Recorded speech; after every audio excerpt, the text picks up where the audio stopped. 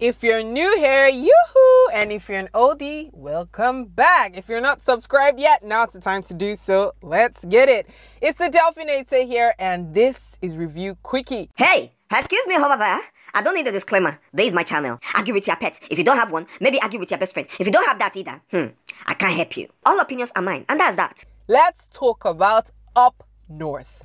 You will not be welcome in this house until you have completed your NYC in Bauchi. This is not the kind of trip we want to remember.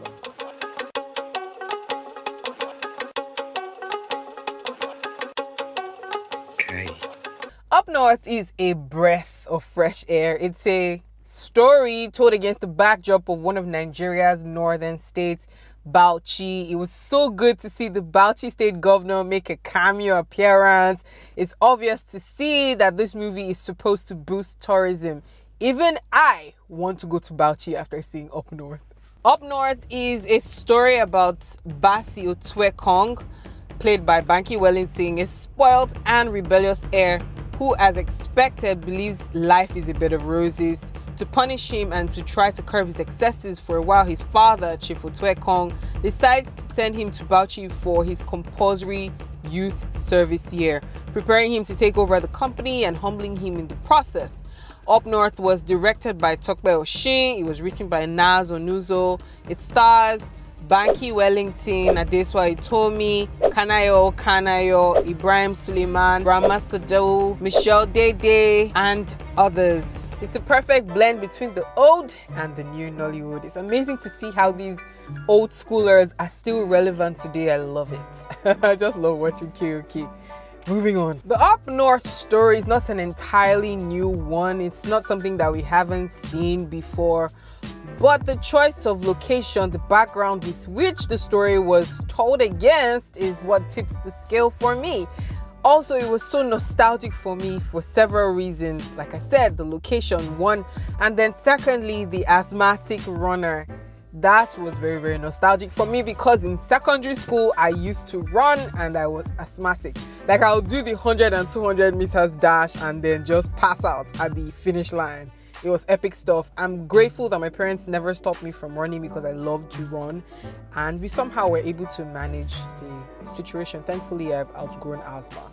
Onto technicalities. So the cinematography was just enough to show the rich colors and the beauty and the culture of the North. It was so good to see. I mean, just watching that scene at the Emir's Palace where Bassey got to experience all of that and be with the people and take pictures and just get to see all of what Bauchi was about. I felt like I was in there, I was immersed in that scene. It was beautiful, it was gorgeous. On performance, everyone didn't really do too shabbily.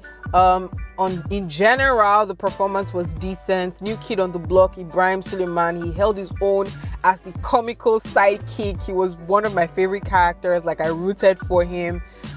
His chemistry with his co-star Banky W was so palpable. Like, it felt like they were friends even off camera.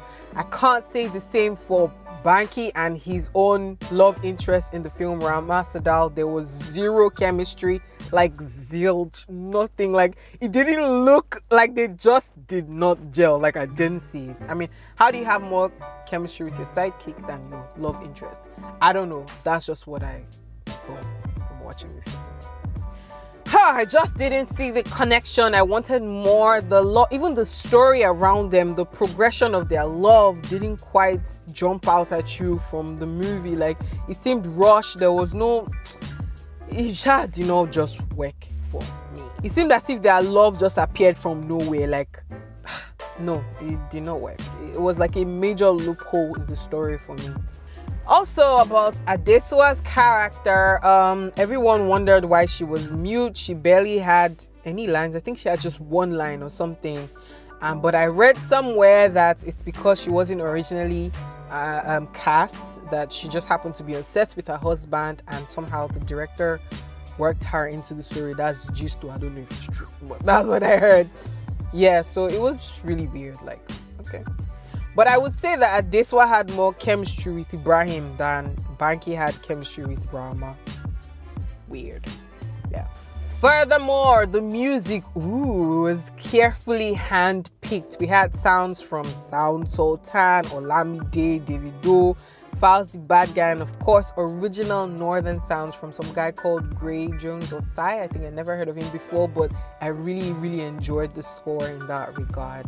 In closing, I kind of liked Up North. I liked it. It was entertaining. It made me want to go to the north again. It made me want to add Bauchi to my bucket list, you know, but it left me wanting more. I just felt like something was missing, like there wasn't quite that bang or it factor, you know. I just wanted more. Yeah. So ladies and gents, boys and girls, I give Up North 3.4 jollof racing. Go check it out, guys. Let me know your thoughts in the comment section, okay? Once again, it's the Delphinator here. Do not forget to subscribe, hit the thumbs up button, and share this video. Until the next one, toodles!